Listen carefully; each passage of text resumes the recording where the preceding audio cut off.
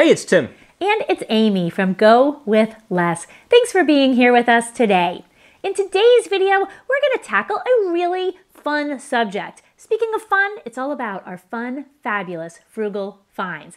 We've been lumping these in at the end of our monthly spending reports each month since maybe May, and it's going to get its own video this week, so I hope you'll stay tuned.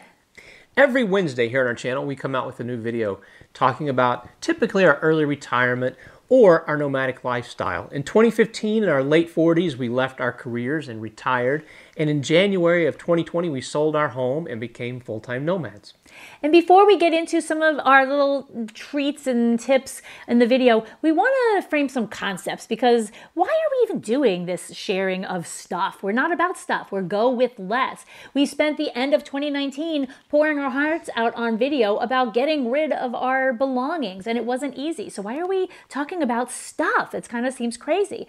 Well, the reason why is because we are in our small SUV tooling around the country now that our international travel plans have been stunted with COVID, and we are bringing some items into our lives to make our lives more rich. And so we wanted to share those because some of those are really fun, and it turns out our audience has enjoyed them. I think also I had a personal realization. I think Amy has realized this a long time ago, but I'm coming around to, I guess, owning up to it, and that is that I really like to buy stuff. I really like to find a deal, I think, more than just buying things. And so we'll talk about in some of my fun, frugal, I never can get this right, but when we talk about our stuff today, one of the things I'll divulge is an app that I love that sort of helps with this. But I love finding a deal, and it seems like every week there's something that pops up that just satisfies this desire for me to continue to buy. I think it's a little unusual for typically the man in a relationship to be the guy, the person.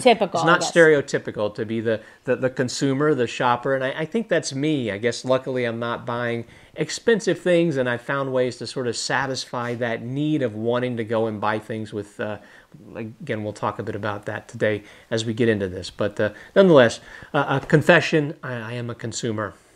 Well, as we're going around the country in our car, a thing really needs to have some serious value to get in our car, because our car is kind of getting full. Plus, we have to pack it up and move it and unpack it and pack it up and move it and unpack it. So it really has to be something that we really love. Now, you may notice if you've been watching this that most of mine are consumable things. So they tend to be in the health and beauty categories or in the food categories. And that really makes sense because these are consumable items pretty much. So Tim's is a little bit more of a wild card, but that's kind of where my passions are. And also, I think that I think this is a big benefit to us living our frugal life. So we aren't looking for the world's cheapest life at all. There's many things that we could cut out to live more cheaply. But finding splurges and indulgences in these very small, low price point items allows us to really to feel that splurge and that richness of our life. That means that like the big frugal decisions are really not an issue, because we already feel like rich and extravagant because I have a fancy cup of tea or something like that.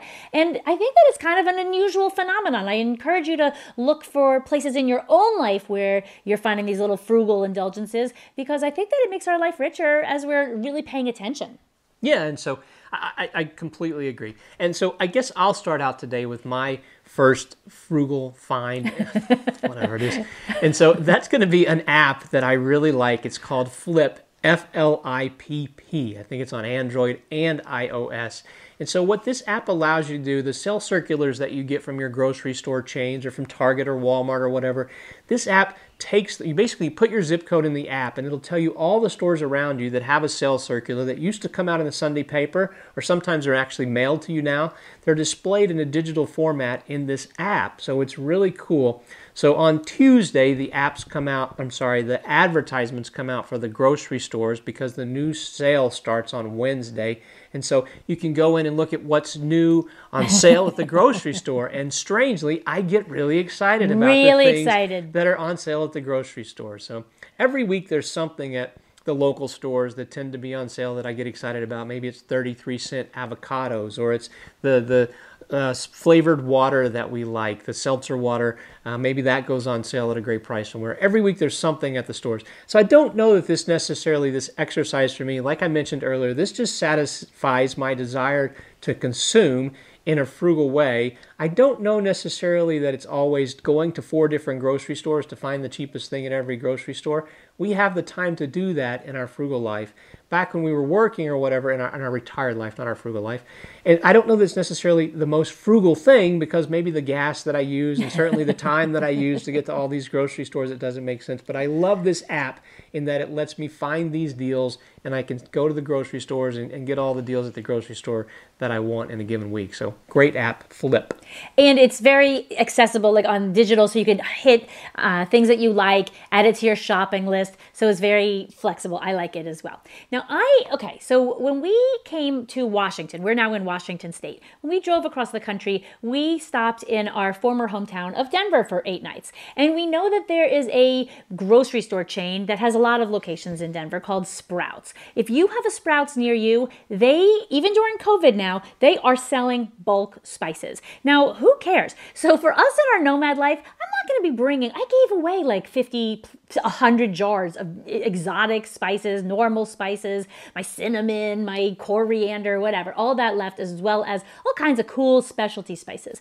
But we were getting really bored with our food because I didn't want to be buying hundreds and hundreds of dollars of new spices when we could be going on our international trip at any point. Plus, we had to schlep all that around. Well, here comes Sprouts. So Sprouts, I'm going to show you. I think you're not going to believe. This is not going with less. So wait till you see. Hold on. We went and bought these. Do you see? Well, they all smell of these, amazing. yes, each one of these is a different spice. So the cool thing at Sprouts is you could get these little Ziploc bags that they give you and get up to, and the smallest that you can buy is 25 cents worth. Now, all of these different things, most of them were like 25 cents. So I don't need a lifetime supply of smoked paprika, but this is probably going to last me for like a year. And then we were able to buy some really cool ones. So we tried something that we haven't ever used before, za'atar. Have you used za'atar? I'm now going to be adding something with za'atar into my cooking repertoire. Another one, Ras El Hanout. I think it's Moroccan, and it's like 15 different spices all together. We rubbed our grilled chicken thighs with it. It was incredible. Incredible. It's so easy. Basically, it's just we put a little olive oil on it, we put the spice on there, and it makes a great rub. Oh my goodness. Star anise.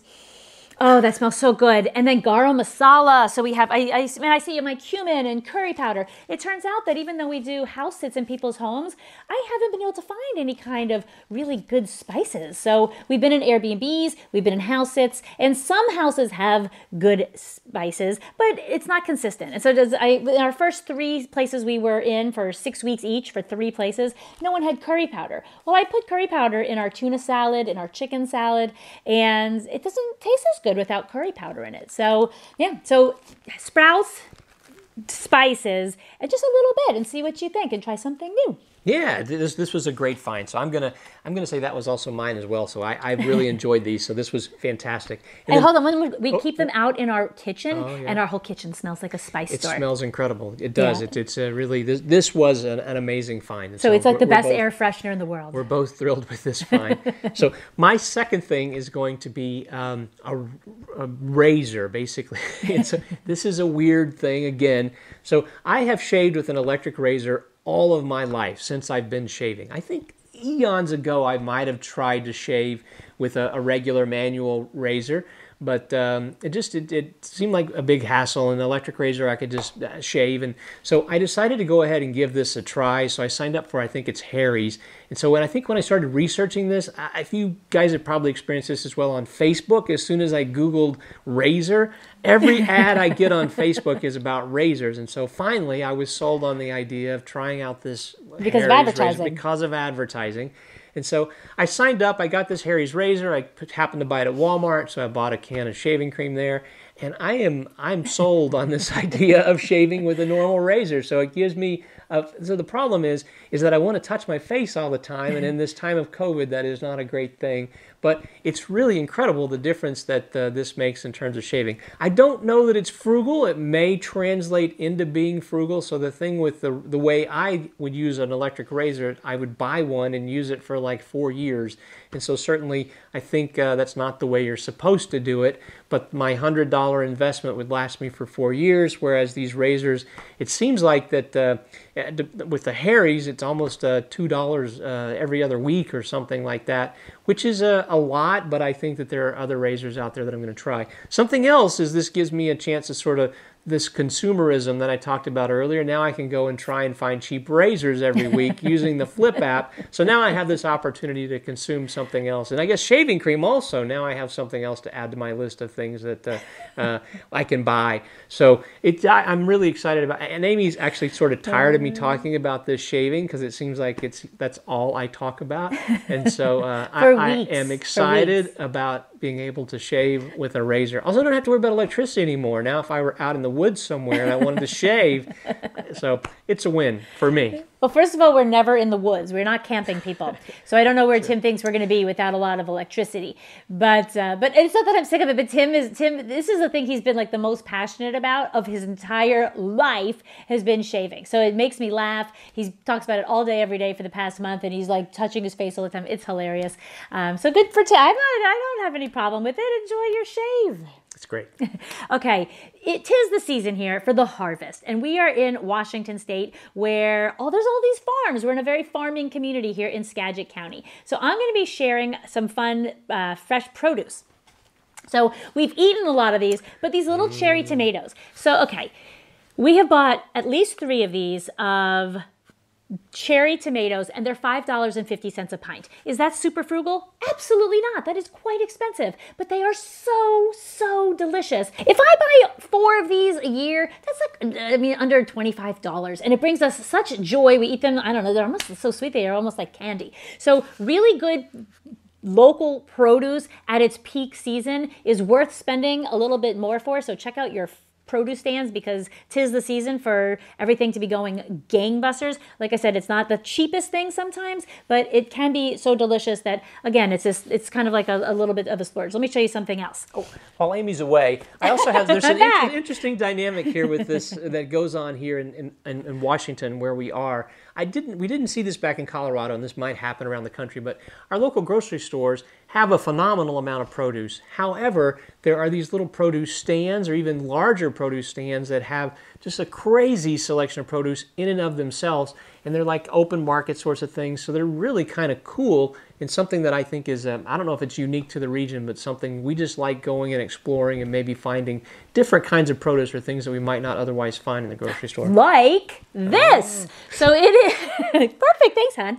It's winter squash season is coming up, so we see pumpkins at the stand and acorn squash and butternut squash and things like that. But the cool thing at these local produce kind of stands is that you can find new things. So they call this, I don't know what the name of it is, but it's said to have a texture like mashed potatoes. So isn't that something that's so fun? We're really excited. It's starting to get a little bit cooler here, so we're excited to cook this baby up and have this mashed potato-y kind of a winter squash. So not only do you have more delicious, local, seasonal, creative things, it supports your local farmers, and that's a really worthy thing, I think. So that's mine. So we're going to wrap it up to keep it on the little bit of a short side today. But what I'm asking for from our audience is what can you share with us? So not only that you're sharing your fun, fabulous, frugal finds with us, but like I said at the beginning of the video, I think that by thinking about it and looking out for it, you kind of start putting on a little bit of different glasses to be looking for these things in your life. It's kind of like, I don't know, like stopping and smelling the roses. It's just appreciating the little things. And if you can share them with others, even all the better. Yeah, absolutely. Also, if you happen to know anything about razors, you can share with me deals you might find on cheap razors. So looking for that. Wow. Okay. With that, we're going to see you next Wednesday. If you like this video, I hope you'll give it a thumbs up because we are just trying to see how this one does on its own. I hope that you enjoyed it. We'll see you next Wednesday. Bye. Adios.